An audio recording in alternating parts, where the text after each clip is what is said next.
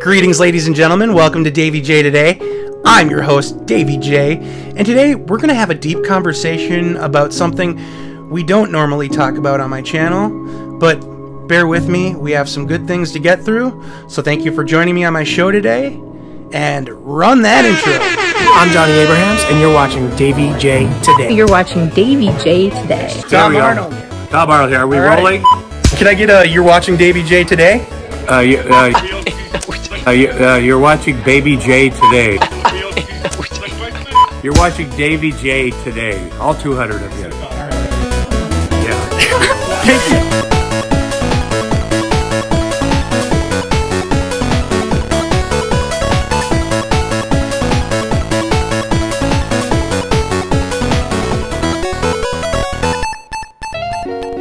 Boom, you good, you good, you good? Okay, great. Everybody, how are you?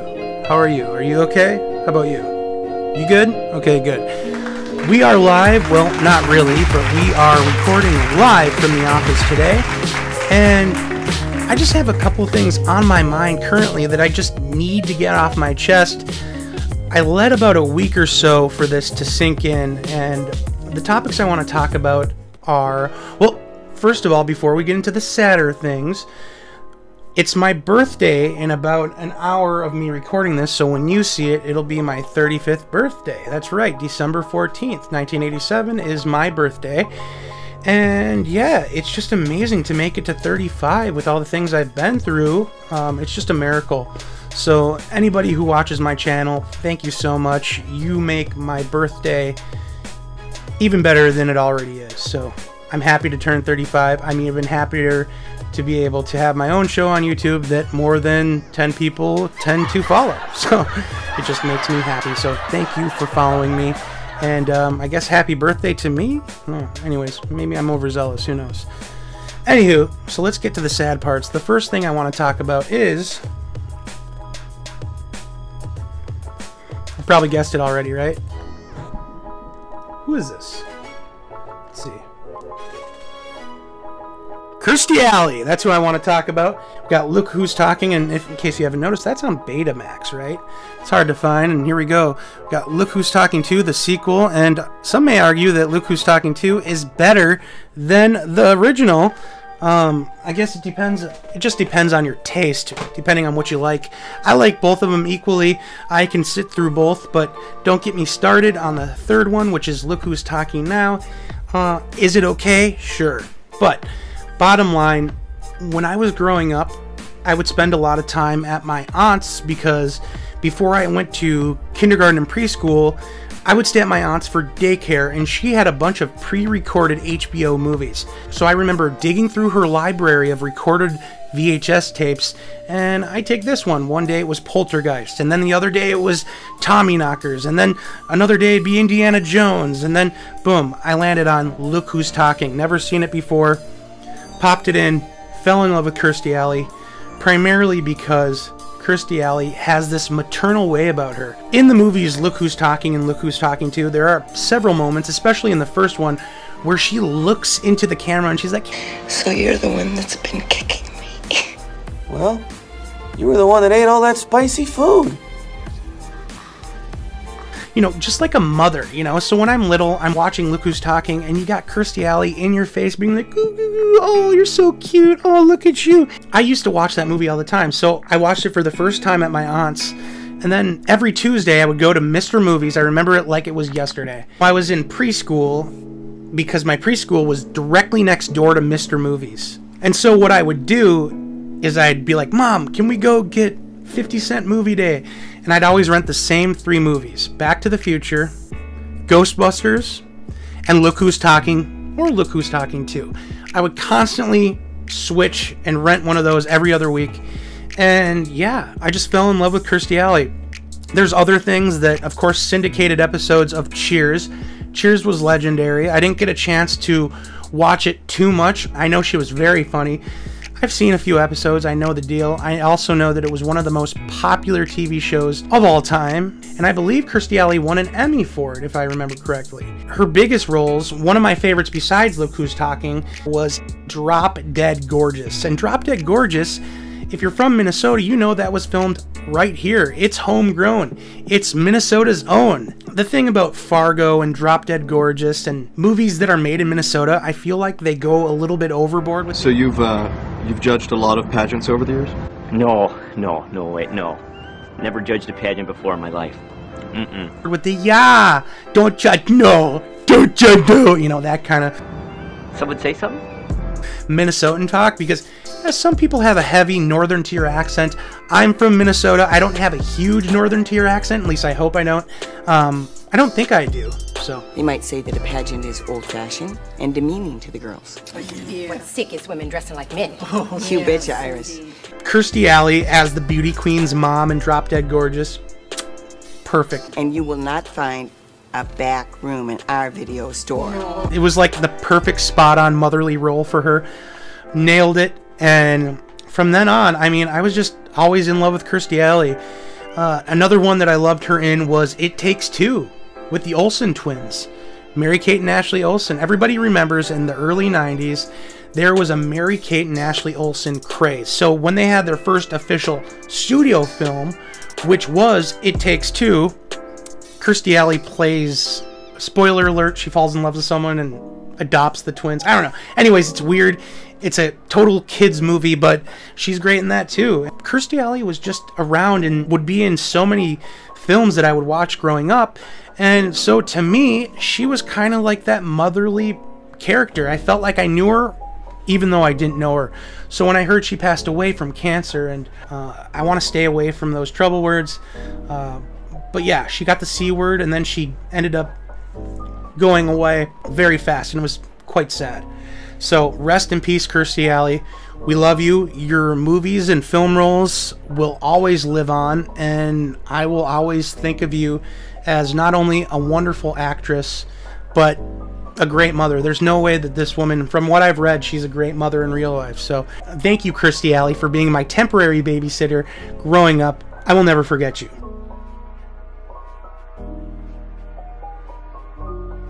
Okay, and the second thing I want to talk about is JDF. Who is that? Jason David Frank.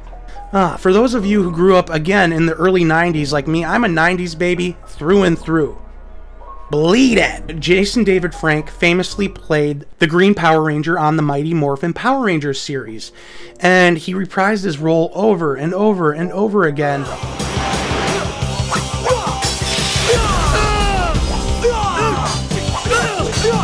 That series still goes on today, and he's reprised his role as, I think he was on Power Rangers about 4 years ago was the last time he was there, so very recently.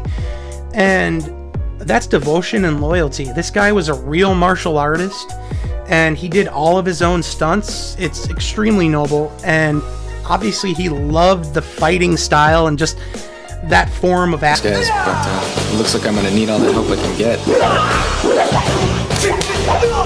Man, that dude is pumped. Who is he? I don't know. Probably some new kid in school. He is really cute. He was very loyal to his fans. If anybody came up to him, he gave them the time of day. He would sit with them, talk to them, sign an autograph for them. It always feels good as an actor to have the fans there, because the fans is what makes the project. And I came out, said hello to the fans. I signed the autographs. I even ran into someone who was emotional, who almost made me cry. He was a fan of mine ever since he was 5 years old, and he got a chance to meet me. Thank you, buddy. Thank you, man. Thanks for coming, okay? You want me to sign this for you? Sure. Yeah. There you go, man. All right. Thank you, man. Let me just guess. Those are happy tears. Yeah. Okay. I don't want no one to leave sad. No, I'm happy, man. All right, buddy. All right, man. Make me almost cry. All right. It looked to me like he was kind to everybody at all times, which makes it even more and more sad. Not to say if you're mean and something happens to you that it's not sad, but he was just so great and so kind-hearted, so wholesome, and it's very unfortunate that we lost him recently to the S word. I'm not going to say it out loud, but you can research and find out how he went. It's very sad. And again, if you're feeling those tough, dark feelings, please get some help. It's always a permanent solution to a temporary problem. So if you're feeling down, tell somebody. That is the most important thing. Please tell somebody. And of course, we know that Jason David Frank went on to play the White Power Ranger and so many other great roles. He was just always so loyal to his fans and to the Power Ranger community. And we'll never forget him for being the coolest, in my opinion, the coolest Power Ranger. And actually, Amy Jo Johnson, who played the Pink Power Ranger, Kimberly, who, how could we forget? She was like my first crush ever. Played a little song for him. She was crushed. And I'll play a little clip of her Instagram. She was just so sad and it like broke my heart. So let's play a little clip of that. Hi, it's Amy Jo.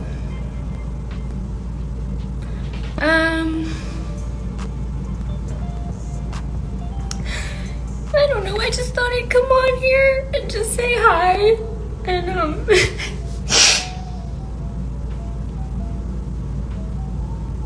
just thinking about Jason a lot, and I hope you guys are okay. I know how much you all meant to him, and it's just so sad today. Just really sad. And I know all of you are so sad. It just really stinks, right? It sucks. And I don't know. I just thought maybe, I don't know, some of you just needed a place for a second. Just to maybe, I don't know, everybody take a moment of silence or something, and you know, I know that you all meant so much to him, as you all know. And yeah. Anyway, I'm thinking about all of you guys, and I'm sending you all love, and yeah, it just really sucks. It sucks. And I hope anybody out there who's feeling depressed and sad or lost, or like there's no other way, just know that there is, and please reach out for help. And it's not the way.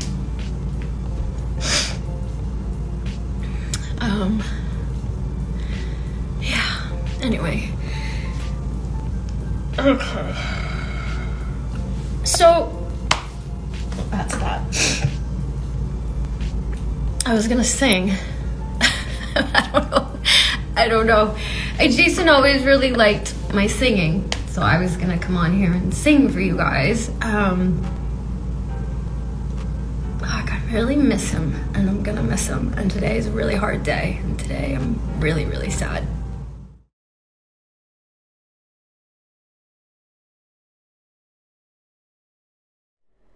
Aw, anywho, Kirstie Alley.